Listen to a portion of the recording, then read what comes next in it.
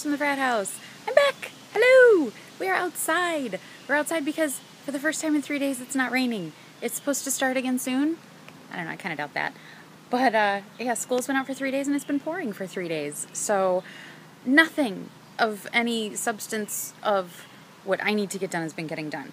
I've had a lunch date with Jack. That was today. I've driven people all over the place, and we've watched it rain a lot, and that's been about it. So, I wanted to show you something kind of sad, but okay in the long run. My regular size brown Midori, my first Midori, kind of met with an unfortunate fate. He got chewed by a puppy. Not my puppy. We don't have a puppy. I can't take care of anything else.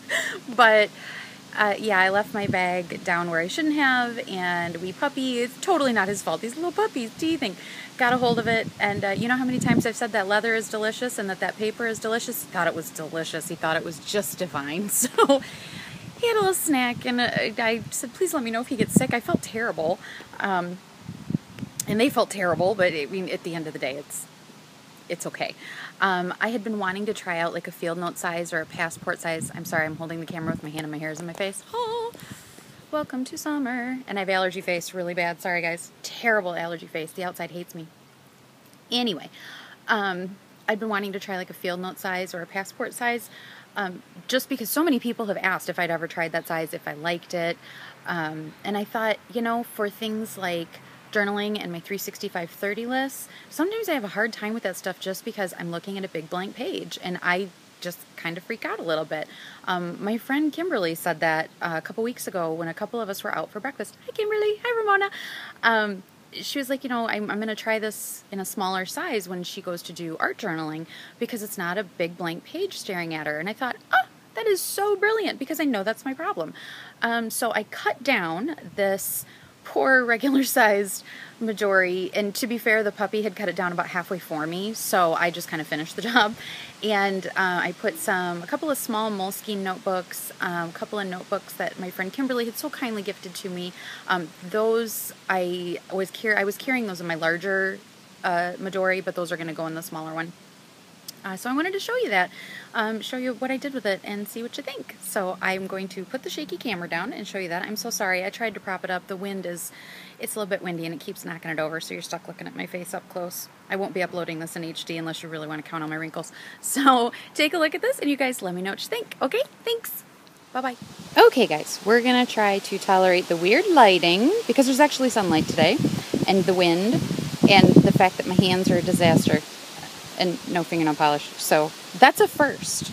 That's proof that it's summer break, you guys. So, sorry about that. Try to ignore it. I didn't want to take the time to paint him because Liam's asleep, and I want to do this while he's asleep. So this was my regular sized brown Midori Traveler's Notebook. Puppy ate this. So I basically trimmed off and finished what he started, and so far it sounds like he's fine. So, oh, I felt terrible. So this is what I did. It's roughly field note size. Honestly, I've never had a field notes notebook, but I looked online and took the measurements, and I did already have, was it this one? I had grabbed this one and this one. You can kind of see up in here a tiny bit of blue. There were like two different shades of really like bright blue Moleskine Volant notebooks packaged together. I grabbed them at Target, and they were the exact same size as what I had cut this down to. So, if and when your Midori ever meets with an unfortunate fate, but you still want to be able to say it, because you guys look at this leather. How could I just let this go? It's perfect.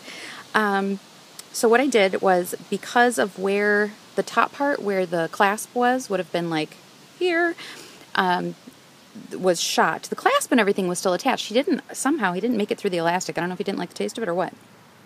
So because I had to trim that off, I just put 2 holes in up there and used it that way. Just secured, you know, I just tied it, threaded it in the lower hole. Out the upper one, I used directions from Ray Blake's instructions of how he makes his leather notebook covers. So, hi Ray! So that was how I threaded that, and I just tied it in the middle. This was a 6-pocket craft folder that was in the brown Midori that also got chewed a bit, so I trimmed it down. I didn't really have to trim it down a whole lot. My big issue was that I had to cut it in half, and then I just used packing tape back here, to be honest. Nothing fancy schmancy going on here, guys. To make sure that that was long enough to accommodate this. See, there's that blue. You can see it there because I didn't cover the spine on that one. And then here's the other half of the 6-pocket craft folder. That was made using the same instructions as I've made all my other ones from Marianne's Pocket Full of Vintage, Part 1 and Part 2 6-pocket craft folder videos. And I just wanted that to be wide enough to, you know, kind of wrap around the whole thing, and that's a lot. So, because the regular folder wouldn't accommodate it, I cut it in half, attached it with packing tape. I'm sorry, the wind's picking up, you guys. And this was a lightweight Midori insert in my regular size that was kind of gnawed around the edges.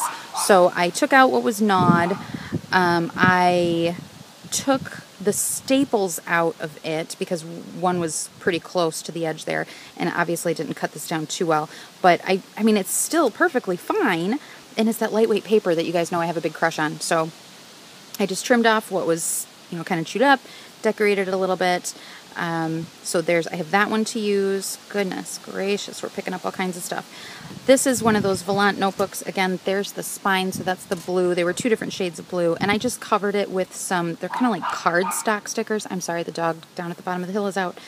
From the stickers they're thick, they're cardstock kind of. Tim Holtz, that's what those are from. I just got them at Joann's. And then I'm addicted to these tip-ins since I did my DIY fish pages, you guys.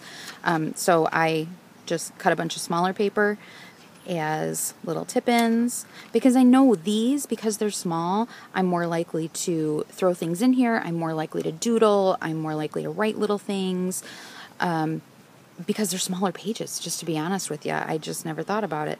And then a lot of the washi tape, I had gotten the Tim Holtz stuff was on sale at Joann's, and then a bunch of the washi tape was like 97 cents for 2 rolls, and it was stuff I'd kind of been looking at, but it was $5 originally, and I thought, yeah, I'll just kind of wait and see what happens, and by golly, it went on discount, so I did that through that whole notebook.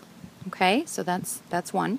And then the other notebook is also covered with the Tim Holtz stickers. This is going to be my 365/30. I have gotten really bad about doing my 365/30, and I know sometimes it was just because I would just look at a big blank page and just kind of go, So I have written in the list. I need to catch up.